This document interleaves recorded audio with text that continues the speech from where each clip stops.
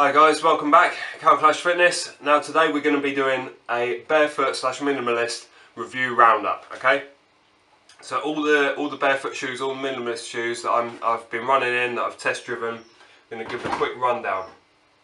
Now, as many of you know, I've done a full review on a lot of these shoes. So if there's a full review, I'll leave the link down below so you can find that to find out more.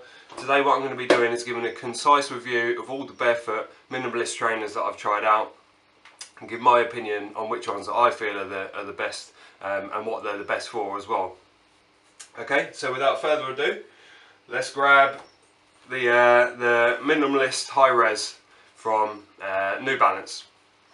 Now I've got a full review of these, and actually I do really like these shoes, and I found these shoes, to be honest, to have the best perception of the road.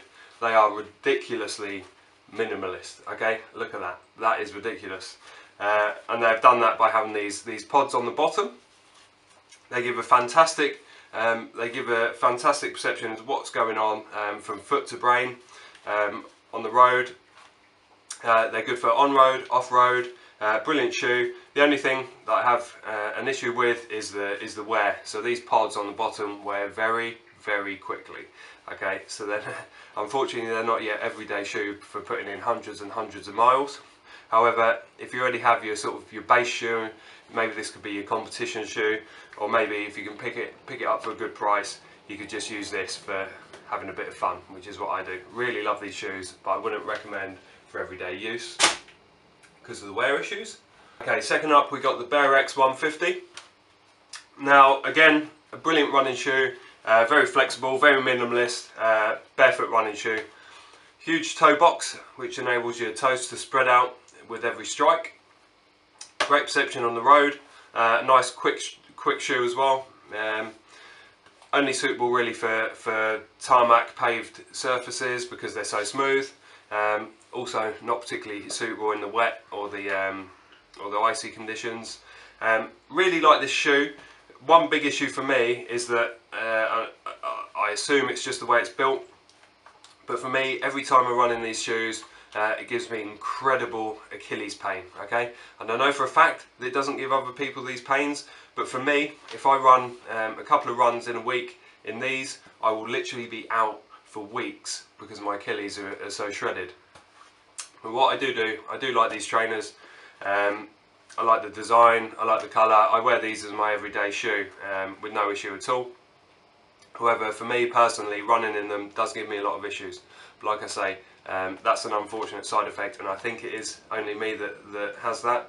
But unfortunately for me, that rules these shoes out.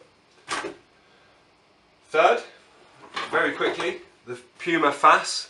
Not going to spend too much time on this because I think it's an absolute terrible shoe.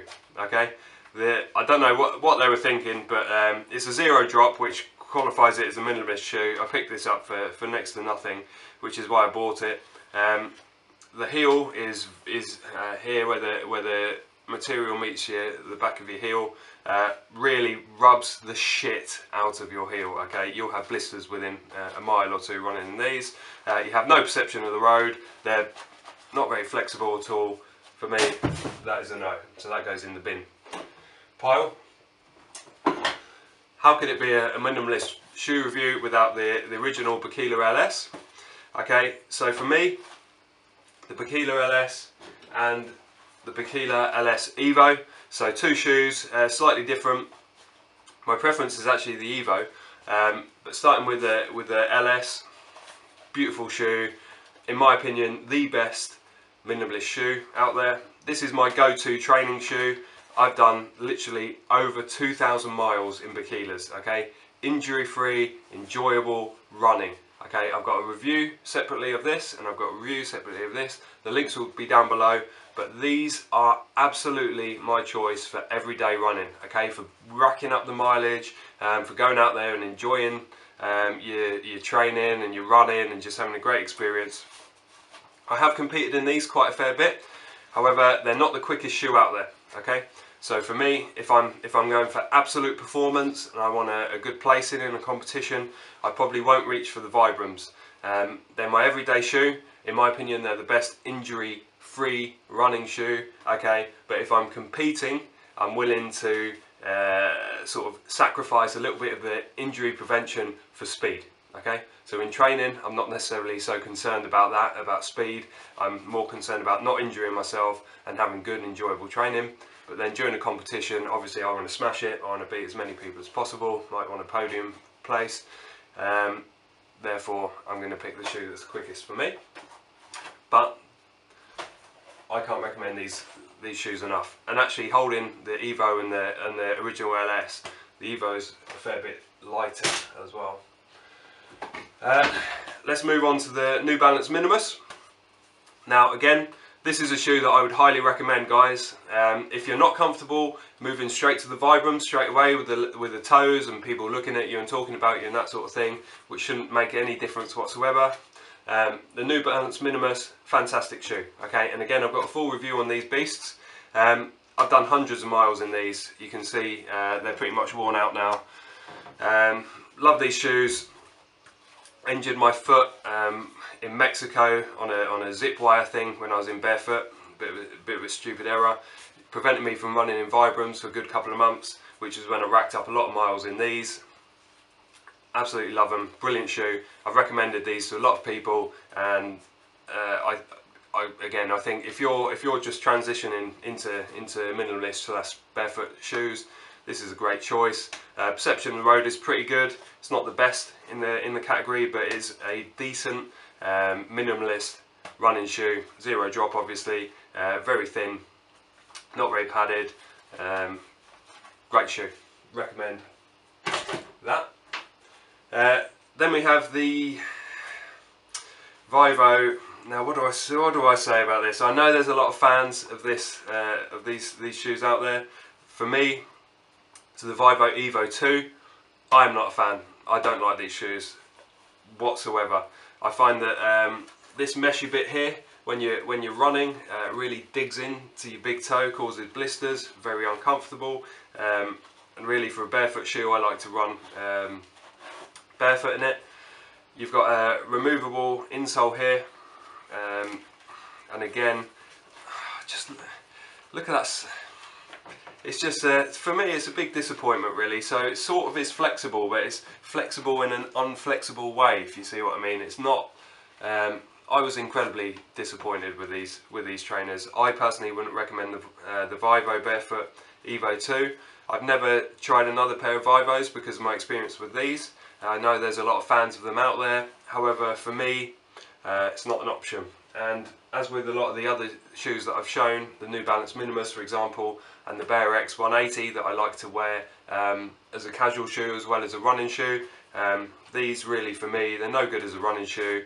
They're not very comfortable as your everyday shoe. So for me, again, they can join the Pumas over there in the bin. Now, I've got one more shoe to show.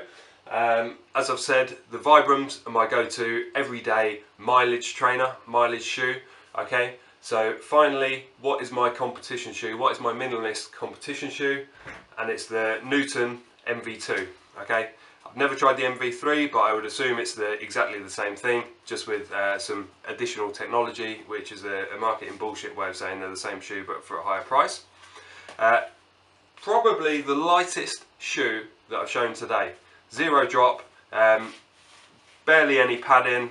There is a little bit of padding, but it's not noticeable when you're out running. As I say, an incredibly light shoe. You do not even know that you're wearing anything on your feet when you got these on.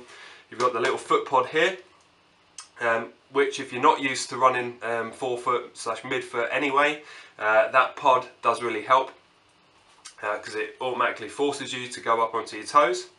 And for me, I run considerably faster when I'm wearing these. Okay, the trade-off is there is a little bit more impact coming through your body because this pod makes it a little less flexible, and it does reduce the perception of the road.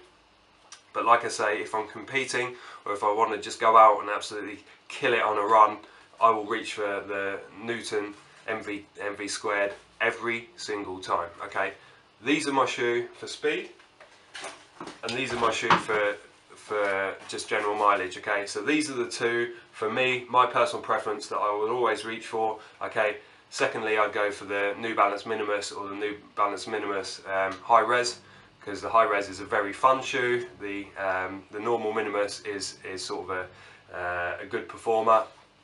But these two, for me, are my number one pick, okay? The Newton MV2 and the Vibram